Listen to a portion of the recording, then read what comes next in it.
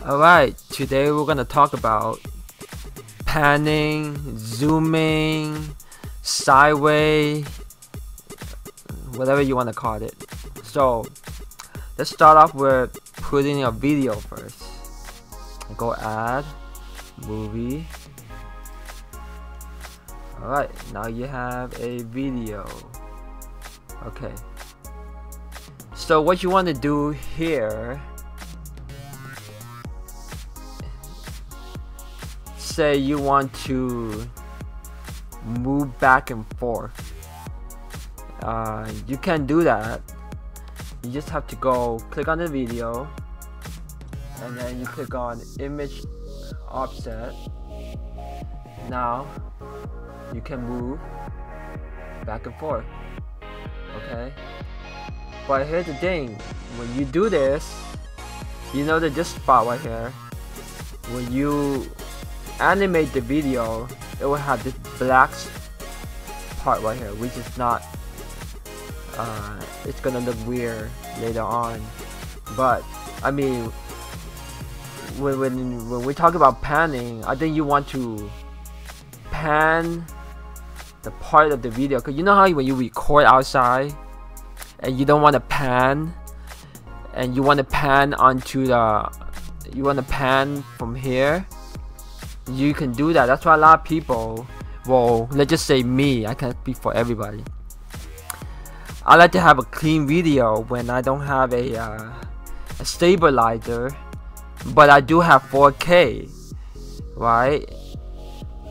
With a stabilizer, you can walk around and you know, guide your video. But when you don't have a stabilizer, some people would like to just station on one spot, you know, and not move, and probably don't want to pan either, but you want to pan later on. Or maybe you're not on that spot, you just want to put a camera there, so by shooting at your subject, but later on you want to do close up or zoom in or anything.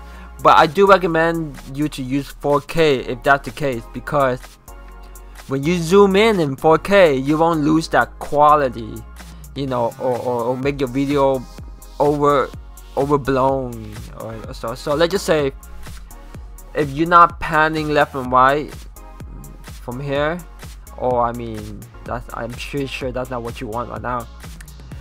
What you need to do, you have to add an effect strip, adjustment layer, and blur this out, hide this. Oops, whoa, wrong one. Go back here again. You want to add, not adjustment layer, I'm sorry, you want to add transform. With transform, you can zoom in left and right, and so, you know, so you have to transform the video in order to do that. Like for example, right, this is no longer in use. Just make sure you hide it by pressing H, and then click on your transform, click on your scale. Okay, remember this value 001 in case you want to come back on the regular, like for example, I zoom in a little bit. See, you zoom in, right? Now you want to go back to your original. Just press 1. You back to your original. So, well, the zoom in and zoom out, or panning side to side, you need to animate it the way you wanted it. Like for example, in order to animate it, you insert the keyframe on pretty much what control the video. So let's just say you want to start by focusing on this car right here, or even better, say you want to pan over this side, so you can start from this side by zooming in, and then you can start from right here. Okay, drive safety. Oh, you see how this because pretty much it's you probably just need to zoom in a little bit more so you can cover it, you know, because you don't have, it's pretty much the size, the frame size, what do you call it, 1080 or whatever. But anyway, but you know, the more you zoom in, if it's not 4K, you lose this quality. It'll become more like overblown. It's kind of look weird on your video if it's too overblown. That's why, like, that's a good thing about 4K. When you go in, you can still see the detail, you know. So let's just say you want to start from right here. You insert keyframe, right, by pressing I. The position, okay, this is position. There's rotate too, but you know, I hardly ever use that. But you can use rotate, which is rotating, you know. That's when you're making like a music video, you could just rotate it back and forth. Alright, from here, now you want to go maybe like 5 keyframe. Alright, maybe right here. And then you could reposition this again. So you panning this to all the way over here. And then you can insert keyframe. This is just for example. This is not like I'm actually. Okay, so let's just now. So you know that if I go back, it will go back to where I first started. Right there. Now you have a panning left and right, or zoom in. You could even zoom in, zoom out. Like for example, say right here, right? I just put keyframe here. Yeah, put it on.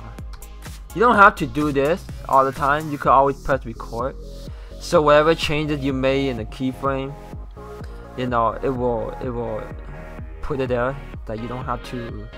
I just prefer doing manual. I don't really care. But anyway, say right here and you move 5 frames forward. You want to zoom out or something. Alright. Alright, let's just say like this. Zoom out. It's really good for zooming in, zooming out. There you go. I'm pretty sure you know what to expect.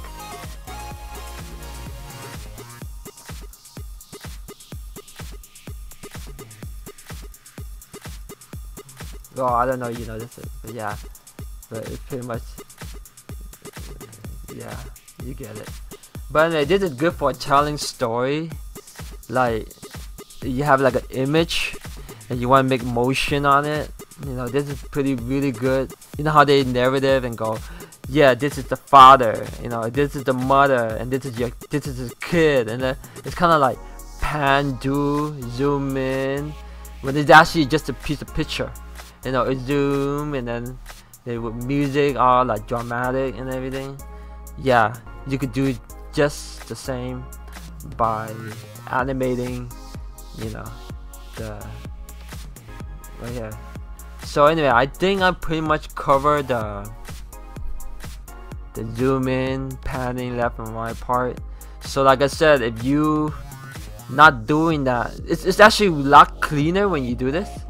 I don't know if you notice, because you don't have a stabilizer. This is they make a video a lot cleaner. That you do all the zooming and everything later on, but you should plan ahead that you know what you're looking for. You know, otherwise you just put the camera there and then, well, I mean, it's still my work. You don't know what you might get in the video, and then you can just crop it, make it look all cool and everything.